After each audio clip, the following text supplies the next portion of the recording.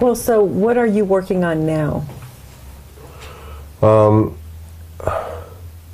Well, you know, I do lots of different things. As an actor, I'm working on a show for Amazon called Salem Rogers. It's a brand new half-hour comedy. Just came out last week, I think, as a pilot, and it's being voted on right now, and we'll see whether that goes or not. I play a very outlandish, outrageously gay agent in that show, which is really fun for me. Absolutely. I haven't really done anything like that before. But I'm kind of looking around for my next big gig, and either on television or movies. I've got a few movies that are in the can right now that are being edited and hopefully will come out. They're independents. So, you never know with an independent film whether it's going to come out or not. But these are movies that I have high hopes for. One never knows. It's kind of a gamble. Yes, it is.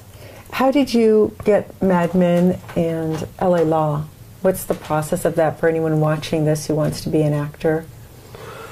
Well, I decided when I decided to become an actor, when I decided that was going to be the direction that I was going to go in, I came from a very conservative family, and no one in my family was in the arts. No one was, definitely no one was in the acting field or had anything to do with Hollywood.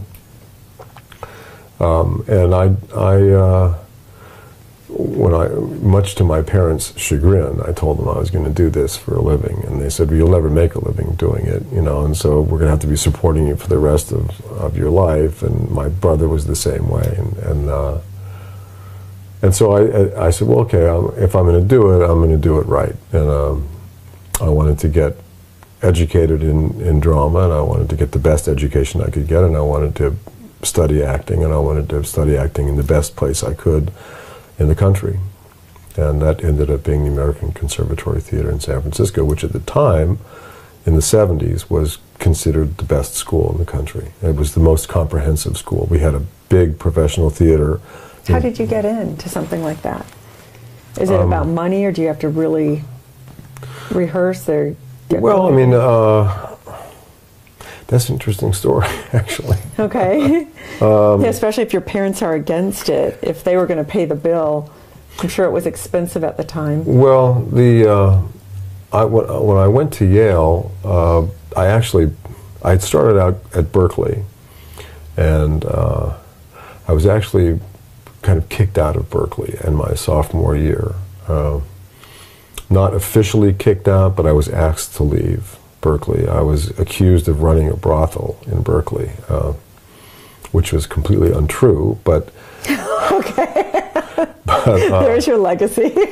Well, when I went to Berkeley, I saw my dorm room when I first arrived, and the dorm room was a little cinder block room with 4 bunk beds in it, and I just said, I can't do it. I can't live on campus like this. And I said, well, I'll go out and I'll find a room for rent somewhere, and I question sometimes how I got into Berkeley with, the kind of mind that would go to like, well, I can find a room for rent in Berkeley on the first day of school when 40,000 kids have just come into the city.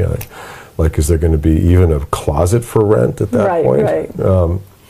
But I thought, well, it didn't even occur to me that I wouldn't, that it would be almost impossible to find something. So I just walked out of the dorm and I started walking around Berkeley, up and down the streets, looking for a rent sign.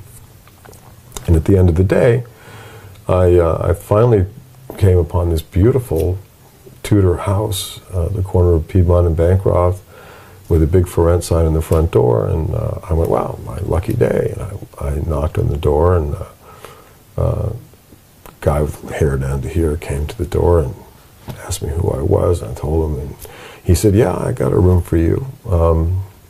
And he took me inside, and sure enough, I had a room in this place, and my roommate turned out to be a heroin addict, but I had a room in this place, and it was a fraternity house that had become more like a vegetarian commune, because 1970 in Berkeley, there really weren't any fraternities.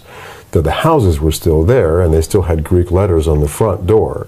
In this case, the Greek letters were covered over by the for rent sign, so I didn't see the Greek letters when I rented the room. But I found out, not long after that, that I was living in a fraternity house. But the fraternity house, as I said, wasn't really a fraternity house. It was all hippies, and the second floor was all girls, because there weren't enough guys who were quote-unquote pledging. That was not even happening in Berkeley at the time. And they just still needed to rent the rooms. They still needed to pay the rent. So they rented out the rooms to whomever they could, and it turned out that the whole second floor was rented out to girls. So we had girls and boys living in the fraternity house. We had the best grades of any fraternity in Berkeley because we had the girls there, and the girls were very studious.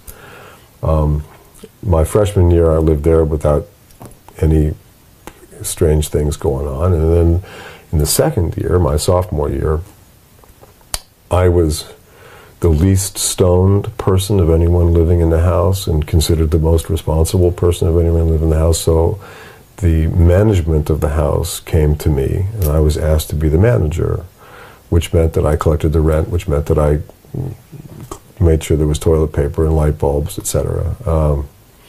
But it also meant that when we sent our paperwork into the university every quarter, I was the president of the fraternity.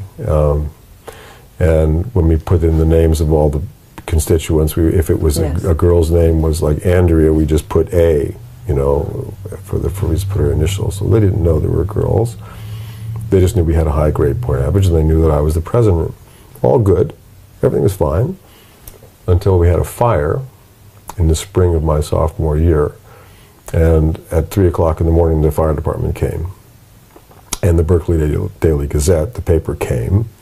And the fire department was plucking girls off the second floor roof in their nightgowns, which the newspaper said, "What's wrong with this picture?" Fraternity house. Right. Girls, 3 o'clock in the morning, nightgowns.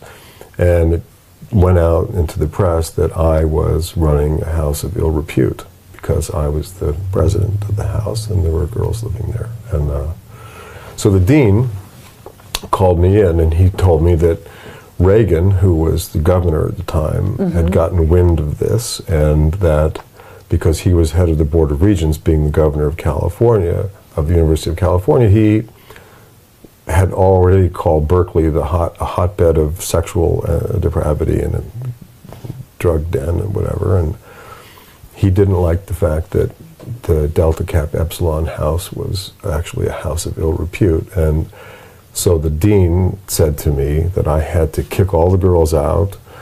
I had to allow an inspection by the university. I had to write a letter of apology to the governor and a letter of apology to the fraternity, all of which I said no to. And I told him to go stick it. I went back.